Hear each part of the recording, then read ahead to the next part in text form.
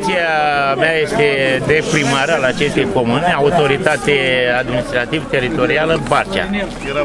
Scopul acestei adunări e de a informa la zi și punctual pe cetățenii care beneficiază de ajutorul social.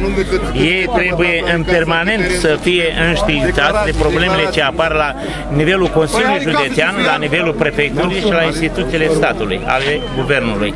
Noi am fost întotdeauna aproape de comunitatea de romi. Cred că am făcut tot ce a stat în putința primarului, viceprimarului, a consilierilor.